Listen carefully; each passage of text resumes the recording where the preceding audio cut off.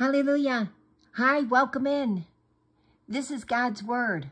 Proverbs 11, verse 27 to Proverbs 12, verse 8. The one who seeks good finds delight.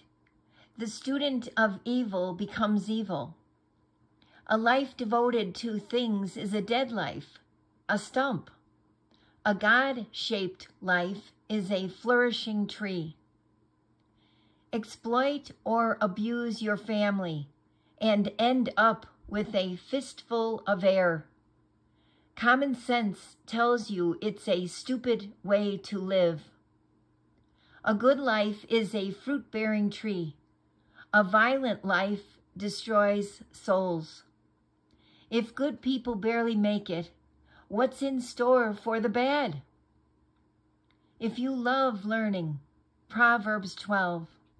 If you love learning, you love the discipline that goes with it. How short-sighted to refuse correction.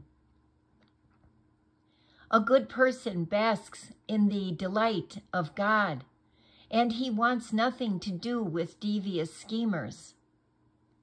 You can't find firm footing in a swamp, but life rooted in God stands firm. A hearty wife invigorates her husband, but a frigid woman is cancer in the bones. The thinking of principled people makes for justice. The plots of degenerates corrupt. The words of the wicked kill. The speech of the upright saves.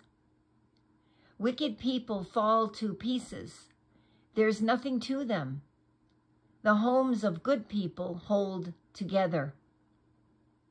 A person who talks sense is honored.